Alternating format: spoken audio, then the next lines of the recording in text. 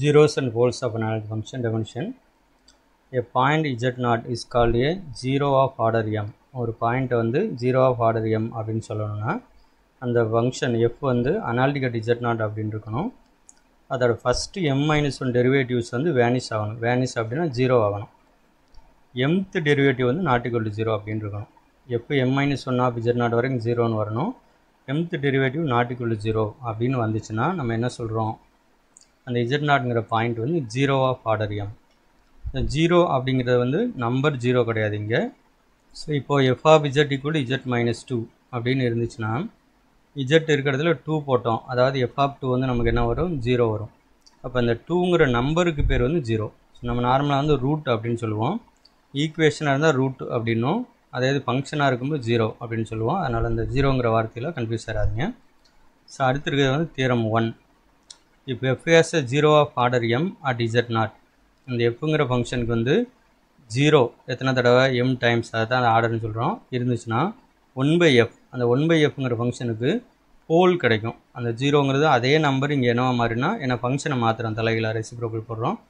1/f has a pole of order m at z0, அந்த z0 அப்படிங்கிற பாயிண்டில். Converse f has a pole of order m at z0, then 1/f has a removable singularity at z0. Removable singularity at z0 generally, and if we define 1/f of z0 equal to 0, ஒருவேளை 1/f z0 0 வந்துச்சு அப்படின்னா இந்த value என்னவா மாறிடும்னா 0 மாறிடும். அப்போ ஜென்ரலாக f has a pole of order m at z0 வந்துச்சுன்னா 1/f has a removable singularity கிடைக்கும். 1/f of z0 equal to 0 அப்படின்னு வந்துச்சுன்னா 1/fக்கு இந்த z0 வந்து என்னவா மாறிடும்னா 0 மாறிடும். Let f be analytic at z0, then f has a 0 of order m at z0 if and only if f can be written as f of z equal to z minus z0 power m into g of z. இந்த g of z0 வந்து நமக்கு 0 வரக்கூடாது. அதாவது 0 வர factor எல்லாம் ஒன்றா சேர்த்து order m இருக்கிறனால கண்டிப்பாக நம்ம z minus z0 power mனு எழுத முடியும். 0 வராத ஃபேக்டர்ஸ் இருக்கும் பார்த்தீங்களா, அதை g of z அப்படின்னு எழுதிடுறோம். அந்த நம்ம பர்டிகுலர் z0ங்கிற பாயிண்ட்டுக்கு பார்க்கும்போது எப்படி எழுதணும், இந்த ஜிங்கிறது அனாலிட்டிக் ஃபங்க்ஷனாக இருக்கணும், g of z0 வந்து நாட் ஈக்குவல் டு 0 அப்படின்னு இருக்கணும். இப்போ இங்கே 0க்கு பதிலாக போல்னு வந்தால் என்ன ஆகும் அப்படின்னா இந்த மேலே இருக்கிற z minus z0 power mங்கிறது நியூமரேட்டரில் இருக்கிறது டினாமினேட்டருக்கு போயிடும், அவ்வளோதான். The function f has a pole of order m if and only if in some punctured neighborhood of z0 f of z equal to g of z by z minus z0 power m where g is analytic at z0 and g of z0 not equal to 0. இந்த மாடலில் இருக்கணும். இந்த பஞ்சர்டு neighbourhood அப்படின்னு என்ன அர்த்தம்னா z0ஓட நெய்பர்ஹுட்டில் z0 கண்டிப்பாக இருக்கும். அந்த z0 ரிமூவ் பண்ணிடணும், அதுக்கு பேர் தான் பஞ்சர்டு நெய்பர்ஹுட். இப்போ modulus of z minus z0 less than 1 அப்படின்னு எழுதணும்னா கண்டிப்பாக z0 தான் அதில் சென்டராக இருக்கும். அந்த z0 தவிர மீதி இருக்கிற பாயிண்ட்ஸை கன்சிடர் பண்ணணும் அப்படின்னு அர்த்தம். Consider the function f of z equal to z square into 1 minus cos z. Which of the following are correct? The function f has 0 order 2 at 0. இந்த மாதிரி வந்து ஆப்ஷன்ஸ் கொடுத்துருக்காங்க. இப்போ நம்ம வந்து பார்க்குறோம். இந்த ரெண்டு ஃபங்க்ஷனாக இருக்குது, z square into 1 minus cos ஜெட்டோட ப்ராடக்ட்ஸாக இருக்குது. கொடுத்துருக்க ஃபங்க்ஷன் வந்து z square into 1 minus cos jet. இப்போ z ஸ்கொயருக்கு மட்டும் பார்த்தோம் அப்படின்னா z ஸ்கொயர் ஈக்குவல் டு 0 அப்படின்னு போடுறோம். அப்போ z ஈக்குவல் டு எத்தனோட வரும், 2 தடவை. So 2 times 0, 0. அதான் நம்ம என்ன சொல்கிறோம்னா z0 is a 0 of order 2 for the function z square. z ஸ்கொயருக்கு தான் அது ஆர்டர் 2. இப்போ அடுத்து 1 minus cos z எடுக்கிறோம். So 1 minus cos z g of z. So வேறு ஒரு ஃபங்க்ஷன் எடுத்துக்கிறோம், g of z 1 minus cos z எடுத்துக்கிறோம். 1 minus cos z equal 0 implies cos z equal to 1.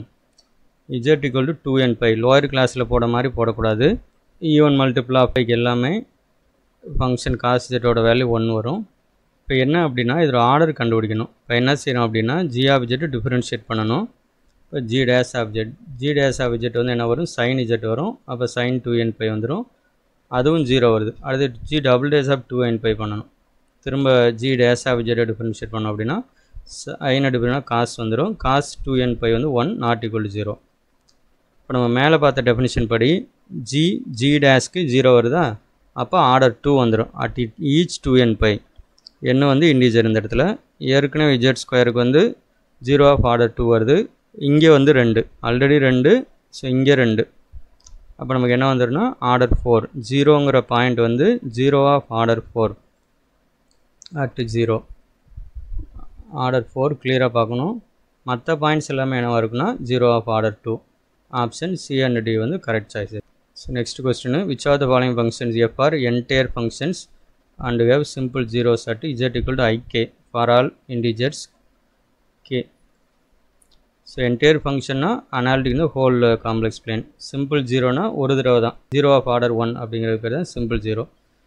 First option வந்து f of z equal to a n z power n. It is a polynomial of nth degree.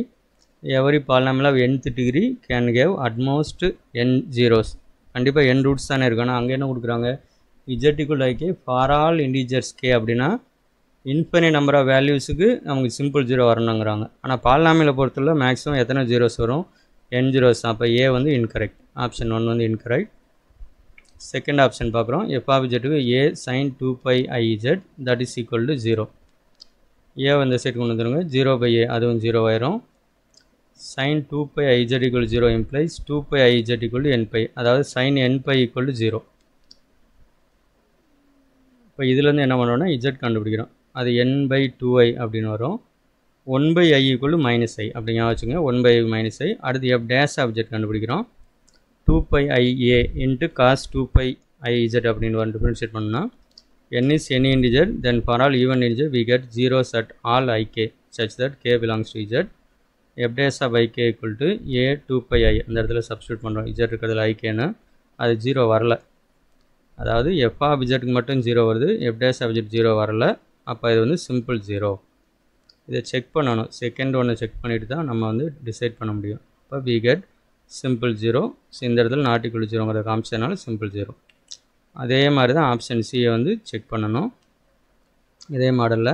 So இந்த இடத்துல இந்த -n/2 அப்படிங்கிறத k அப்படின்னு எடுத்துக்கிட்டோம்னா அவங்க சொல்கிற மாதிரி ik வேல்யூஸ்க்கு, infinite number of ik வேல்யூஸ்க்கு வந்து சிம்பிள் ஜீரோஸ் இருக்குன்னு வந்துடும். ஸோ -n/2 k அப்படின்னு எடுத்துக்கணும். ஆப்ஷன் சிலையும் இதே மாதிரி சிம்பிளை பண்ணிவிட்டு ஐயை மட்டும் விட்டுட்டு மீதி இருக்கிறதப்புறம் k அப்படின்னு எடுத்துக்கோங்க. அந்த k அப்படிங்கிறது வந்து இன்டிஜர். ஃபோர்த் ஆப்ஷனில் இருக்குது f of z equal to e power cz for some complex constant c. e power cz வந்து 0 வரவே வராது, zக்கு என்ன வேல்யூ போட்டாலும் சரி. அப்போ இதுக்கு ஒரு 0 கூட இருக்காது. ஆனால் அவங்க என்ன கேட்குறாங்க, simple zeros for all k belongs to zன்னு கேட்குறாங்க.